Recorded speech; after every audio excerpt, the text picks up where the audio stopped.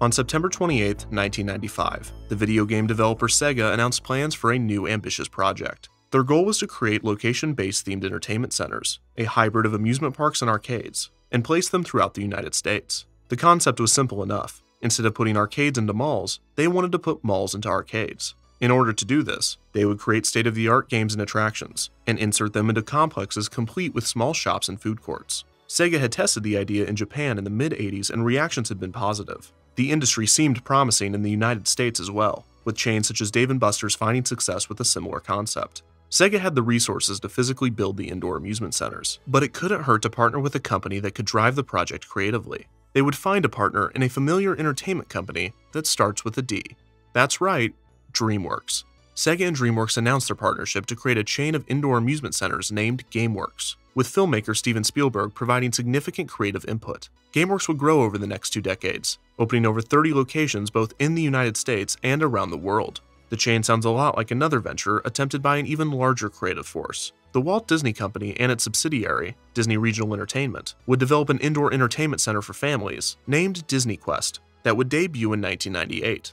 However, Disney Regional Entertainment was not even created until over a year after the GameWorks announcement. So did Disney copy the idea? It's certainly not the first time they've mimicked concepts under the helm of CEO Michael Eisner.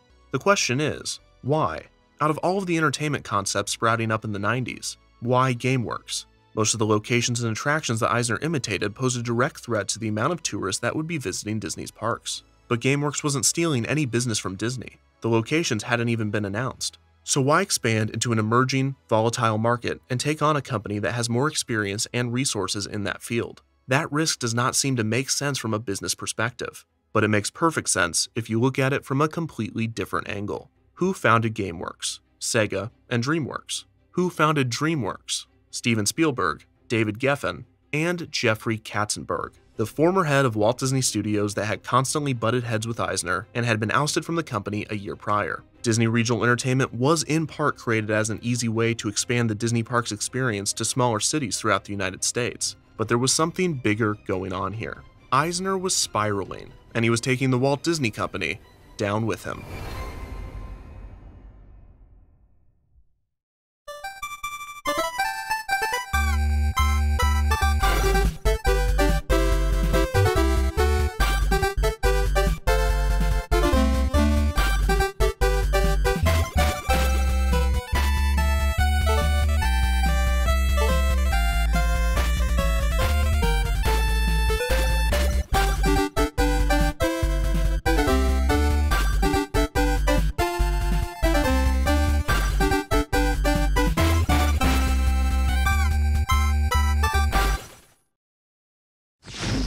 Fly over Mars.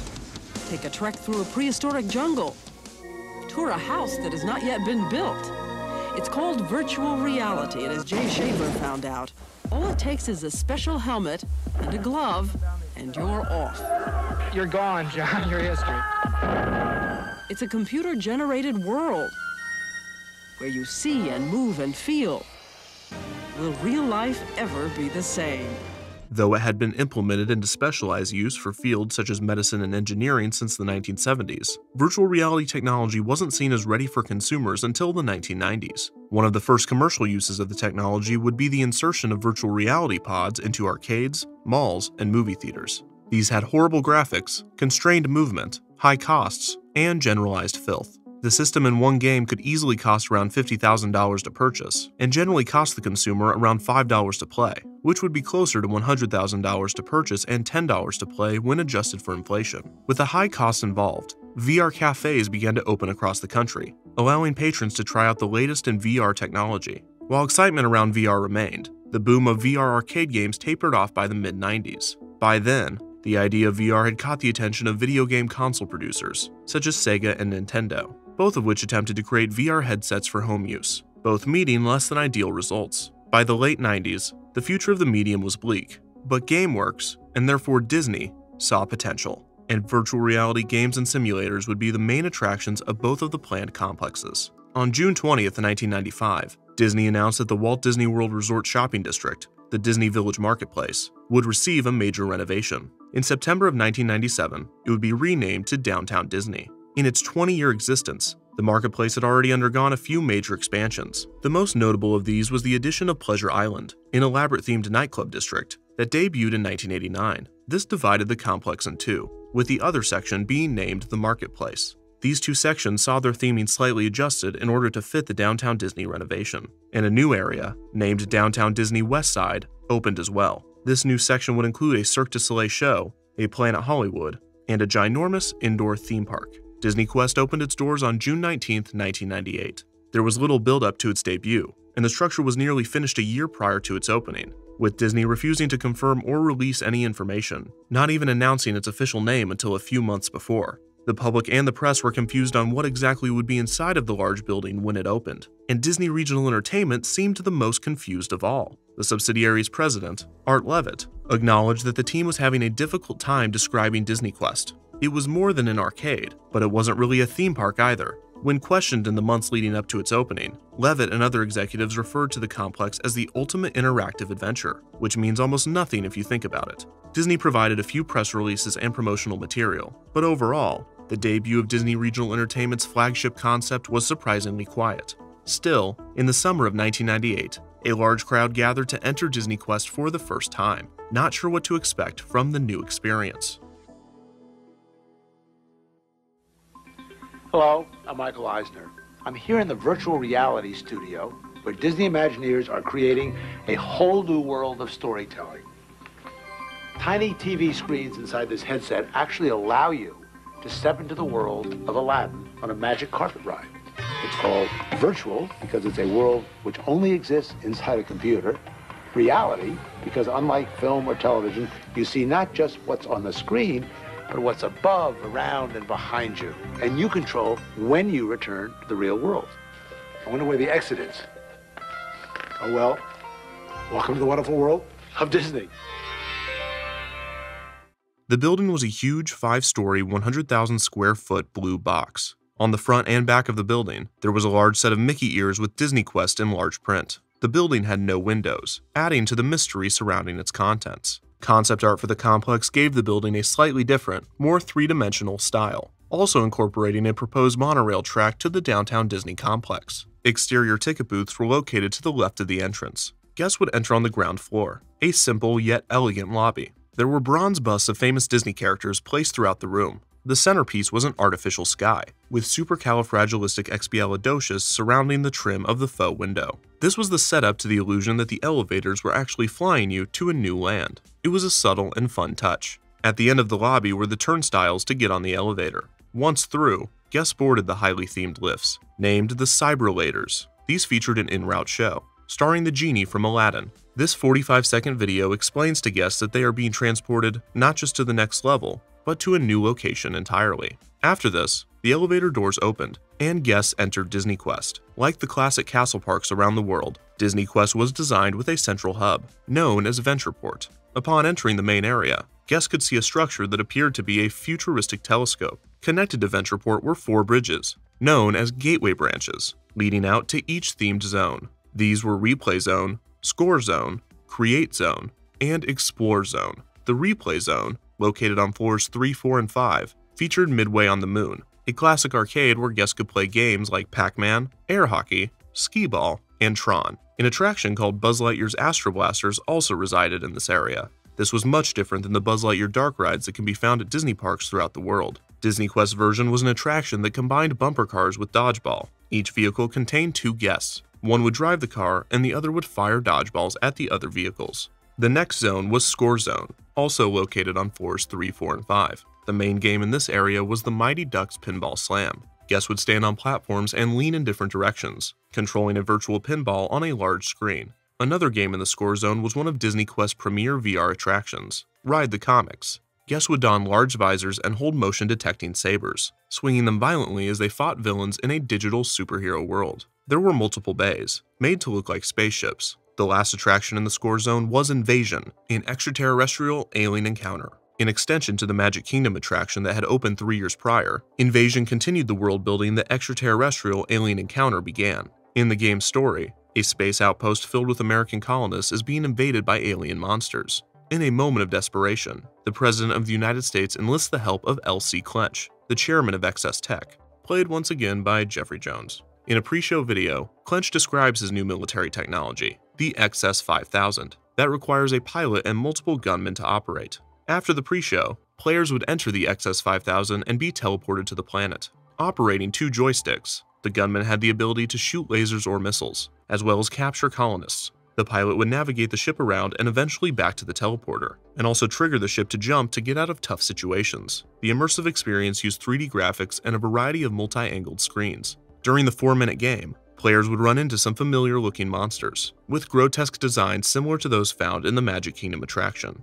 The third themed zone was the Create Zone, located on the 2nd floor. This area featured the Animation Academy, an interactive demonstration similar to those found at other Disney parks. In that, participants were given a tutorial on how to draw Disney's animated characters. One difference was that DisneyQuest version utilized digital touchscreens, while the others used paper. Due to this difference, the DisneyQuest attraction was only able to accommodate 18 guests at a time. Other attractions in the Create Zone included Radio Disney Songmaker, which allowed guests to create their own original song by mixing different styles, sounds, effects, lyrics, and more. Sid's Create-A-Toy, a Toy Story-inspired area that let guests combine different toy parts to create a new one, and Magic Mirrors, which allowed guests to take a picture of themselves and manipulate it into a cartoon. The most popular attraction in the Create Zone was Cyberspace Mountain. Cyberspace Mountain was a simulator ride in which guests could design their own roller coaster. It began with a tutorial presented by Bill Nye the Science Guy, explaining to riders how to properly construct their coaster. Cyberspace Mountain allowed guests to ride their creations in a simulator car capable of tilting,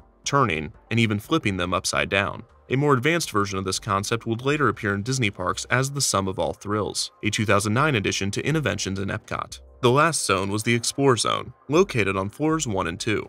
Guests could get to the area either by the stairs or from the 3rd floor Aladdin-themed Cave of Wonders slide. However, this was closed after less than a year of operation. The Explore Zone had 3 large attractions that were technological marvels for their time.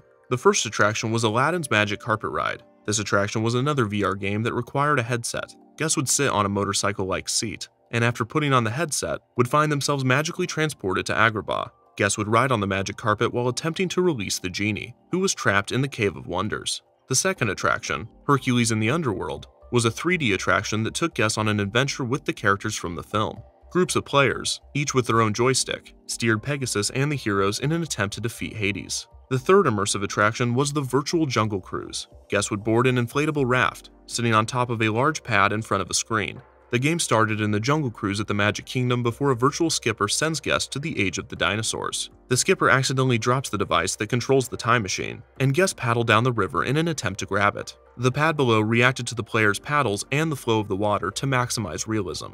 A less immersive attraction in Explore Zone was Treasure of the Incas, which had guests drive toy trucks through a maze in order to win prizes. The drivers operated the vehicles on a screen, and a teammate that could see the top of the maze would yell directions at them. DisneyQuest also had a few restaurants that guests could eat at. These counter-service eateries were Food Quest, the Wonderland Cafe, and the Cheesecake Factory Express, a smaller-scale Cheesecake Factory concept exclusive to DisneyQuest. Once guests had explored the entire complex, they would walk down a spiral staircase and exit through the first-floor gift shop. Despite the lack of marketing, DisneyQuest at Downtown Disney was a success, sucking tourists and shoppers through its shiny new gates. However, Disney Regional Entertainment was not surprised or impressed by the crowds it initially drew. After all, it was located within the Walt Disney World Resort, catering to a dedicated, if not captive, market.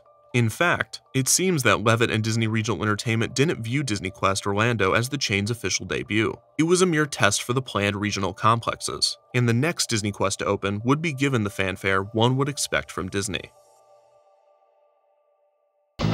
Hi everybody, I'm Janet Davies. And I'm Jim Rose, and welcome to one of the most incredible places in Chicago this year. It's called DisneyQuest, and it's located on the corner of Ohio and Rush in Chicago, just 1 block west of Michigan Avenue. JR, right behind us is a 5-story building that is an indoor interactive theme park. Ooh. It is full of high-tech virtual reality games and gadgetry. I tell you, it is 90,000 square feet of pure fun, good family fun. And I guarantee there is no place in the United States like this, except in Orlando, where the original DisneyQuest is. Before DisneyQuest Orlando opened, DisneyQuest Chicago was announced. This would be the first of hopefully many DisneyQuests throughout the world, with Disney projecting around 30 locations.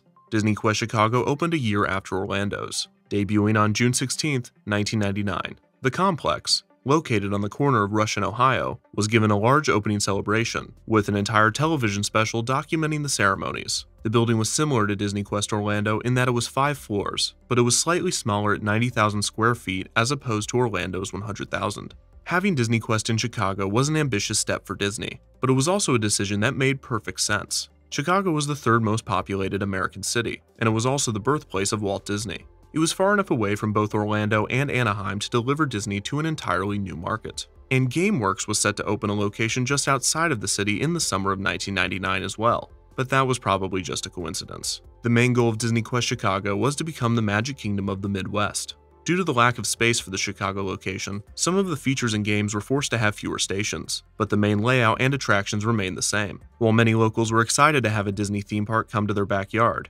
experts and journalists were more skeptical. Apart from the criticism of the complex's cheesy architecture not fitting in with the surrounding area, they weren't sure whether Disney would see a return on the investment. Interest in both GameWorks and DisneyQuest was dwindling fast. The ever-changing landscape of technology was diverting consumer focus to the internet and home consoles, and while the public was eager to experience both indoor amusement center concepts, the chances of locals becoming regulars was falling by the minute. This meant that DisneyQuest Chicago would have to rely more on tourists, which did not bode well for a large-scale regional expansion. While critics lacked confidence in DisneyQuest, Disney had far too much. The head of attendance calculating at the Walt Disney Company estimated that around 3 million guests would visit DisneyQuest per year. However, this would have been nearly impossible, as proved by this quote from a 1999 article from the Chicago Tribune. The average length of stay is in the 2.5 to 3 hour range, so to cram in 3 million visitors a year while maintaining some crowd control, DisneyQuest would have to stay open about 17 hours a day, every day, and remain at full capacity the entire time. Apparently, no one had learned anything from the opening of Club Disney, which learned nothing from the opening of Euro Disneyland. In late 1998, Disney had announced that a third DisneyQuest would be built in Philadelphia. This location would have been located on the popular Market Street as part of an ambitious redevelopment of the area. The city was thrilled to be chosen by Disney, and by the time of DisneyQuest Chicago's debut, the space was being cleared in preparation for construction and was set to open in the summer of 2000. However, production delays pushed the project back to the summer of 2002. In late 2000, both DisneyQuest Orlando and DisneyQuest Chicago received a brand new attraction. Hercules in the Underworld was replaced by Pirates of the Caribbean: Battle for Buccaneer Gold, which featured large screens surrounding a miniature pirate ship that guests would board. Each player would have a physical cannon that would fire digital cannonballs at enemy ships. A more advanced version of the game's technology would later be used in Toy Story Midway Mania. Players would also encounter a serpent that looked very similar to the Lego model that opened at the Downtown Disney Lego store in 1997. Guests playing the game would have to defeat the Jolly Roger, which was not an easy task, and the majority of players would lose the game, with their boats sinking into the water. It is worth noting that both the Pirates of the Caribbean and Aladdin DisneyQuest games were designed by Randy Pausch, a virtual reality specialist and professor famous for his talk and book, The Last Lecture, which he produced before passing away in 2008. The new Pirates of the Caribbean game temporarily reinvigorated excitement in the Chicago location, which had already waned in its 18 months of operation. Unfortunately, it was too late. DisneyQuest Chicago surprisingly did not live up to Disney's unrealistic expectations, and Disney announced that it would close the location on September 4, 2001. The official reasoning was that the complex was simply not generating enough revenue for the company to justify paying the expensive rent of downtown Chicago. Also, the complex was diverting a massive amount of time and money that Disney and the Imagineers could be spending on more promising and more profitable projects. On top of this, reviews of the Chicago location had not been stellar. The lines were long, the price of admission, $16 for 2.5 hours of games, was too expensive for many, and the complex did not deliver the Disney magic that the theme parks could. DisneyQuest Orlando complimented the resort well, but DisneyQuest Chicago, alone in the heart of a busy city, felt cold and corporate rather than warm and colorful. Along with the announcement that DisneyQuest Chicago would be closed, Disney Regional Entertainment announced that DisneyQuest Philadelphia would be scrapped. Disney essentially abandoned the prime real estate in the middle of construction, leaving only a large plot of dirt. Locals coined it the Disney Hole, and to this day, it has not been developed further than a paved parking lot. This, along with the closure of Chicago, slightly tarnished Disney's reputation in both regions. Despite the cancellation of all future plans for DisneyQuest Orlando remained open, receiving little attention from the company and little to no updates. Apart from the closure of the Cave of Wonders slide and the addition of Pirates of the Caribbean: Battle for Buccaneer Gold, the Treasure of the Incas interactive maze game would be closed after a few years of operation. Cell phone frequencies caused interference with the remote-controlled trucks, and on one occasion, one of the vehicles burst into flames, which is terrifying considering that this occurred in a building that had no windows and a main transportation system of a magic elevator. The space was eventually filled with Let's Go Jungle arcade games. The Magic Mirrors attraction closed in 2005 and was replaced with additional seating, and perhaps the most disappointing removal was the Cheesecake Factory Express around 2008. In 2011, the Cyberlator's screens were turned off, and they became just regular elevators. A few years after this, to help promote the film Wreck-It Ralph, a large structure of the title character as well as multiple Fix-It Felix games were added to the complex.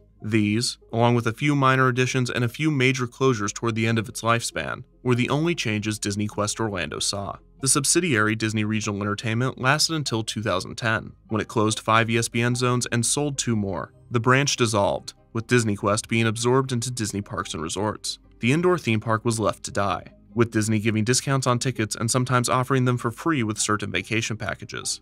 Finally, on June 30th, 2015, it was reported that DisneyQuest was going to close at the end of 2016 to be replaced with a new NBA-themed attraction.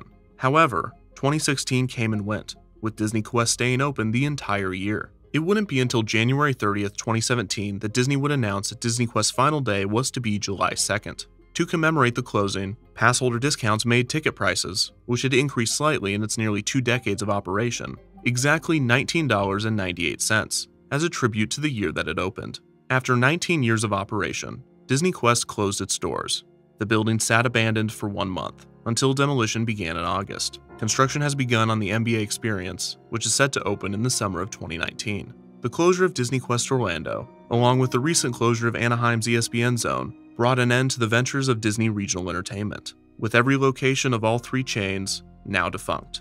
But what about Michael Eisner? He seemed to be largely absent from the development and debut of DisneyQuest, unlike other projects, such as Euro Disneyland and Disney's America, where he was on the front lines promoting and explaining the new parks. He did endorse DisneyQuest in newspapers and a few television interviews, but it seemed to be less of a priority for him, and certainly not one of his passion projects. When the initial concept was pitched to him in the mid-90s, he told the Imagineers to, quote, "kill the project. Why should we go forward with it? So what if we can make money?" The exact reasoning for the strong reaction and what eventually changed his mind is hard to say.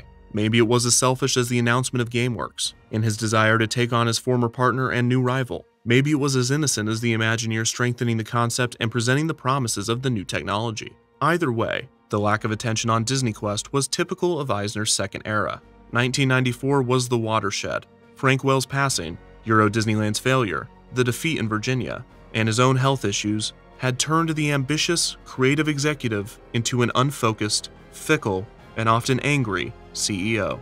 The development of DisneyQuest was indicative of the state of the company after the tumultuous 7 years since Euro Disneyland's opening, and it was a mere preview of the mind-boggling creative choices and shocking business decisions that the next 7 years would bring.